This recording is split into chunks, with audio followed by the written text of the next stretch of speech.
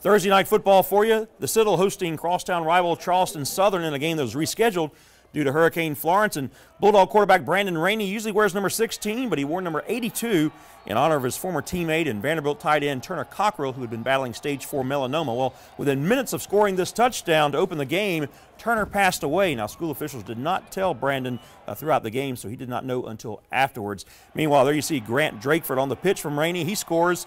2 weeks ago, the Dogs were battling Alabama and Tuscaloosa, and on this night, they were battling Charleston Southern, and the Dogs snap a 4-game losing streak to the Bucks, winning by a final of 43-14. Both teams finish 5-6.